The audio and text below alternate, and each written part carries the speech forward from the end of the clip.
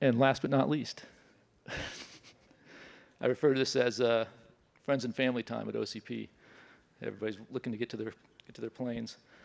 So we've had a lot of discussion about DCMHS. We've had a lot of the what. I want to back off a little bit to the why, particularly focusing on off-the-shelf servers and why we're doing a lot of the things that we're doing. Now, first, before we get there, let me introduce, I'm Mark A. Shaw. I'm a principal architect at Microsoft. I've been working for a number of years, in past years at Microsoft and currently with Google with Siamak, who you probably have all seen up here for about the last 3 hours. It's been great working with Mark. We cover similar territories in some areas and complementary aspects of the problem in some other areas. It's been great partnership with Mark. I spelled my name a little bit differently, though, but that's okay. That'll teach you to spell check. Okay. So let's start off with the problem statement, right? How do we enable an increasing matrix of servers into a constrained data center, right? If you were to see the number of use cases that are proliferating, all of those use cases are wanting a server that's optimized for those use cases, and to create all of those opportunities for people while trying to do so in a way in which data centers aren't just overwhelmed by the amount of unicorns flowing.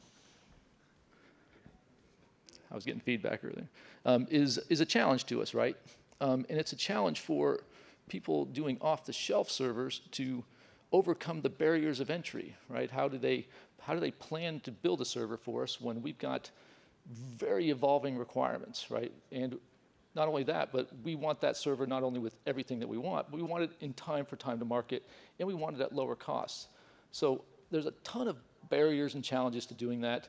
I'm going to hit on a few of them. There's lots more, but we're limited in time. So I want to talk a little about server management. I want to talk about security. I want to talk about networking, and then I kind of want to close it up with talking about the impact on the data center.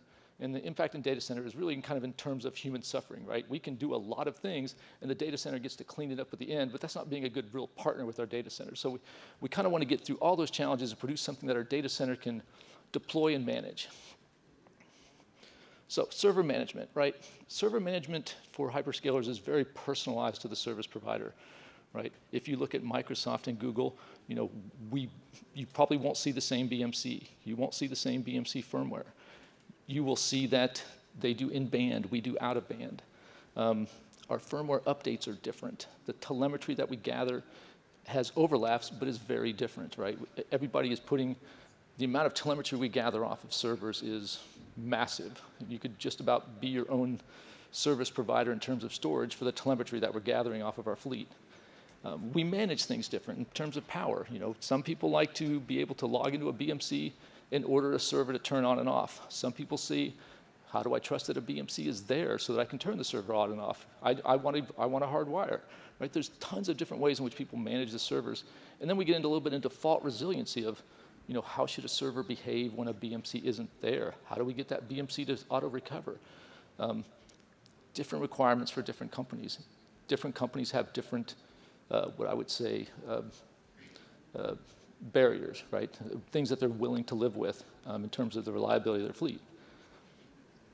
Now, what did we do in order to overcome that, right? You see a picture of DCSCM. DCSCM is intended to address literally all of those so that I can walk into my data center and deploy something that is common across my servers and not have a ton of different differentiation between them so that we can manage them more efficiently. Go ahead. The word DC, or the designation in front of DCSCM, signifies the data center ready.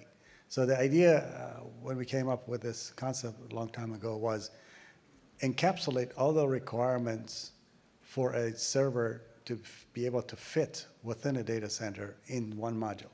So if you implement DCSCM for Microsoft, then the concept was that that particular server would fit within the particular security and management framework required of Microsoft or of Google. So this is one of the touch points. It's not the only touch point, but one of the touch points can be encapsulated into the DCSCM. Second aspect, security. If you go next door to Google, Google has Titan, wonderful security solution. Microsoft has Cerberus, and even possibly that much better, more wonderful security solution, right? But I guarantee you that when we both design those things, since then our security teams have come to us 100 times with improvements. And we don't have the luxury of saying, that's a great improvement. I'll tell you what, in 3 years at the next generation, I will be glad to implement that, right? We don't, just simply in a security environment, we don't have that luxury. If you ask us, if you ask the security person, what are the requirements for security for this generation, they just tell you more. So they're just constantly evolving.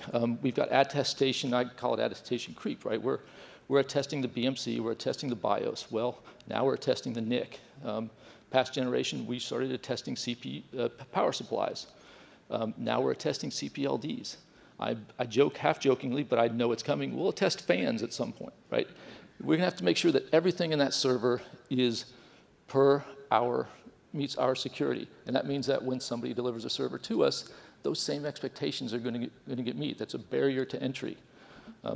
Coming up, high speed and low speed link encryption, the passing of keys securely between from a host or a management entity into our encryption engines is coming, right? Again, all kind of tied to DCSCM, right, where we tried to pull all of those things off so that we can provide our solution into a off-the-shelf server and overcome those barrier to entries, because it really wasn't acceptable for people to come to us with, here's a great solution, this would do great in your data center, and we say, thank you very much. Now, if you would just redesign the motherboard and put these things in, we'll ship it next month, right? So let's just summarize by, again, calling this one of the touch points. We will talk about several touch points. One of the touch points is the DCSCM. If we can identify what the requirement for DCSCM is, and the suppliers can build to that particular requirement, either build it on their own or allow our DCSCM to plug into the system. Either way it works. In that model, one particular touch point is covered. That is basically out-of-band control touch point. It includes security, management, telemetry, and basically the type of thing that we would like people to, we would like to encourage people to run things on OpenBMC. Okay. Next barrier, networking. There's a lot of great networking solutions, but the emerging SmartNIC market is becoming a disruptive force for us. Microsoft has been shipping SmartNICs in the terms of FPGAs for a number of years.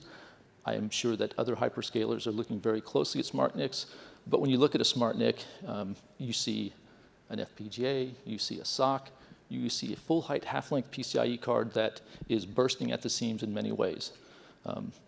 Our SmartNIC is actually full height half-length plus 20 millimeters, right? It's very space constrained because it's got that extra SoC. It's power constrained. They came to me and said, okay, PCIe form factor, I can fit it on there. I said, great, 75 watts? No, not quite 75, but it's around there. We're power constrained. And then as we start going into PCIe Gen 6, a PCIe form factor card sitting up on a riser is going to be a challenge. So, and then you look at the management of it. I2C is not sufficient, right? I think every SmartNIC card that I've seen has either been, I would like USB 3, I would like PCIe, I would like Ethernet, right? There's no singular solution for management of these cards. So we're busting at the form factor, and I think that one of the key things going forward for us is going to be working within the OCP body to kind of standardize this form factor in a much more, I would say, pleasant way than what we currently do with PCIe form factors. So this is the second touch point. So the first touch point was out-of-band management. Second touch point is the in-band management encapsulated in what we can call SmartNIC, IPU, DPU. The form factor itself, the amount of power and interfaces to that are the ingredients, and eventually the firmware that runs on that. Those are the essential elements of the second touch point. So far, the first two touch points had not only mechanical, thermal, and physical elements, basically hardware, but it also encapsulate a lot of software elements. The type of things that when you deploy servers into data centers, software guys, the people who do RMA, maintenance, interface the system using these two touch points, out-of-band management or in-band management. So a lot of software, a lot of procedures, a lot of requirements come out of security and management using these two touch points. So there's not only hardware, but a lot of software that is associated with it. So that is the type of thing that we need to be able to communicate to our suppliers so that when they build things on their own, basically as an off-the-shelf system on their own, they can build it, they can qualify it, run testing on it before they even deliver it to us. That would be the best solution if we can accomplish that. And since everything is in that list is different from smart card vendor to smart vendor, right? If we don't accomplish standardization of it, that's just it's an increasingly difficult challenge for them. Right. Standardization we can do at two levels, hardware level or interface software level. Either one is acceptable. I believe software guys will be happy. They might not care, software guys might not care the shape of the hardware as long as it has the same interfaces, as long as it performs the same security level. But hardware guys do care. The guys who want to place these things into the data center do care. So those come on the third and fourth touch points we will talk in a minute. And kind of maybe this last touch point is data center impact. And the first three are barriers, right? If you show up with a server and it's unable to accomplish the first three, it's not deployable. But it can be able to accomplish those first three, and it's still challenged with our data center. Now, this is maybe a softer barrier, right? And I like the phrase human suffering, right? This is where, I don't want my data center to have to be superhuman, and I want them to love me at the end of the day, not hate me. So I want them to, these servers to be able to go through into a deployment cycle with as least amount of perturbation in the system as possible, so that we're not, delayed 3 to 6 months trying to deploy something that should have been deployed in a matter of weeks. So, some of the barriers, right, is we've got rack standards of 19-inch ORV2, ORV3. We've got 12 kilowatt racks, 17 kilowatt racks, 34 kilowatts. These are all things that have to be understood and planned for ahead of time before they get near a data center. Once we have, a solution in a rack, right, we have to get it into the data center. We have to run wire checks. We have to have diagnosability. We have to be able to take something into OFR and repair it and then bring it back online. And these are things that DCSCM helps with, but we also have to understand the infrastructure behind that so that we can do these things. And those things take planning to do. And then we get into service models, right? Most hyperscalers are self-maintainers, right? We don't really want a lot of people running around our data centers. We want a data center team that is trained, but but the more service things that they have to deal with, right? The more unicorns they have to deal with, the less efficient they're going to be. And OFR time and keeping things running in the data center is, of course, super important.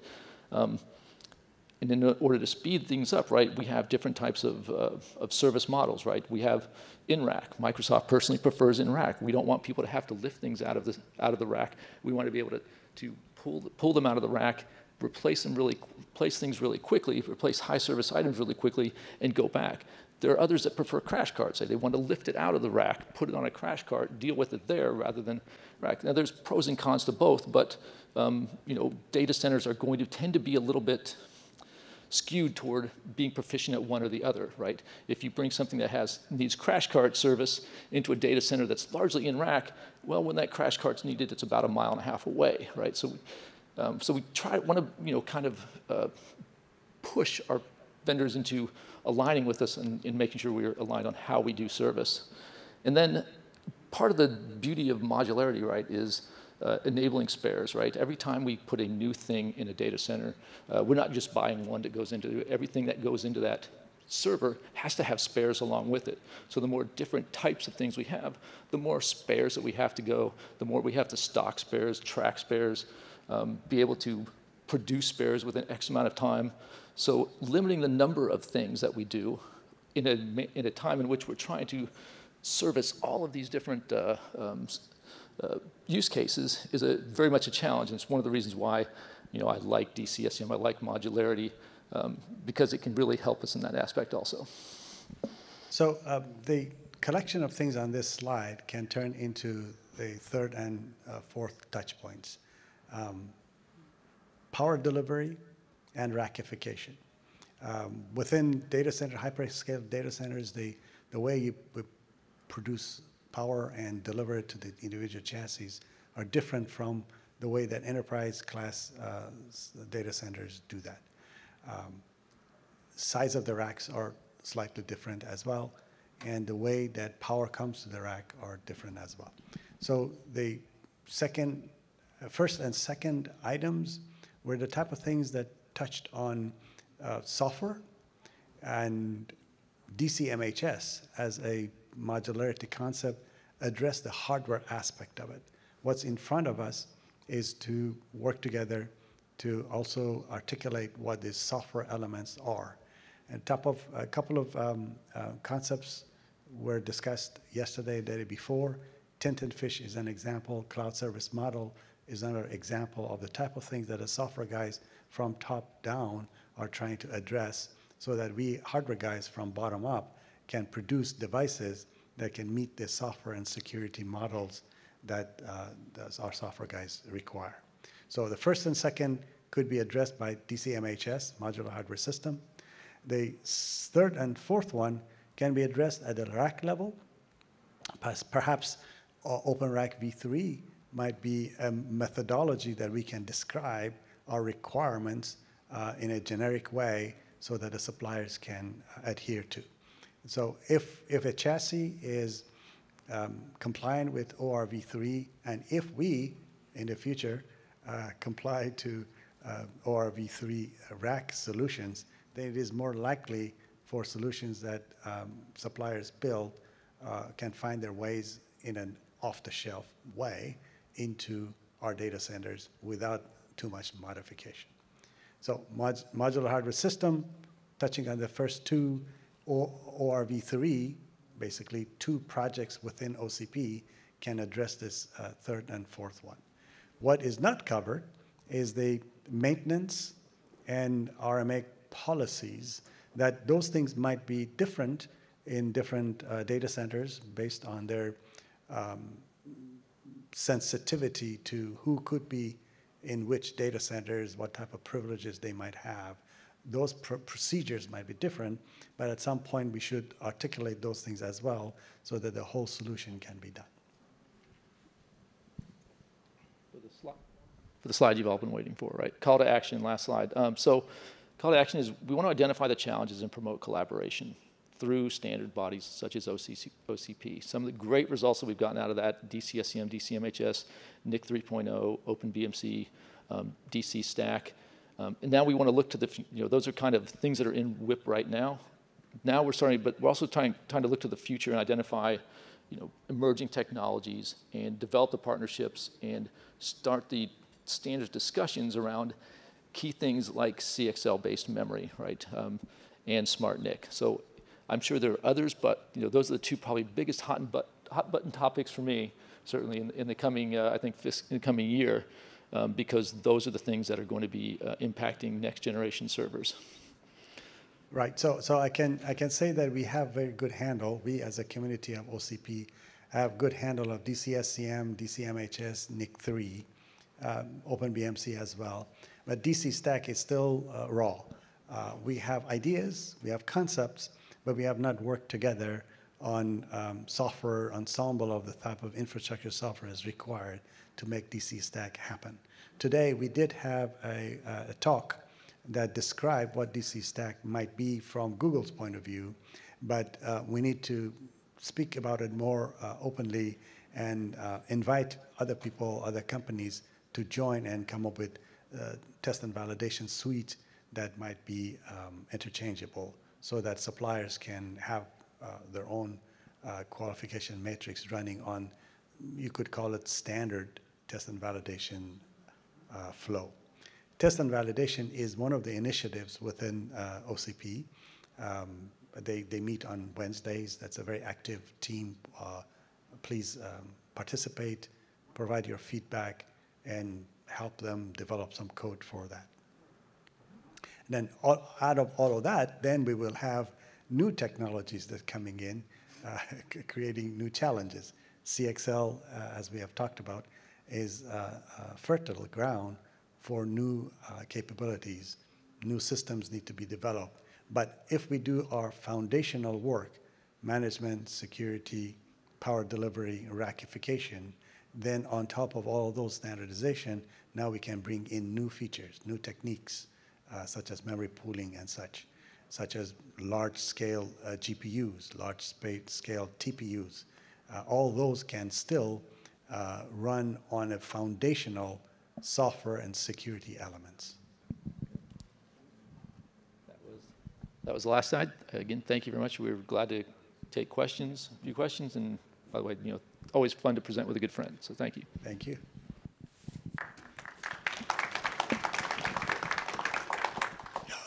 Yeah, so Mark and I and Siamak, I'd like to thank you for staying with us for those long 2 days. This is a new trial for OCP to do the engineering tracks over 2 days, but it did allow a lot more content, and I think the feedback has been generally positive, so hopefully we can continue to do that and provide more content in the engineering tracks. Actually, you guys might already know, Mark and John are the co-chairs of the server project. And that's where basically a lot of contributions happen, and they foster contributions. As you come in with contributions that will help you provide feedback, guide you through the processes, through CLAs, FSAs, contribution process, presenting those to the project team, presenting those to the incubation committee. It's a lot of work that they do. Thank you, guys. Thank you, everyone.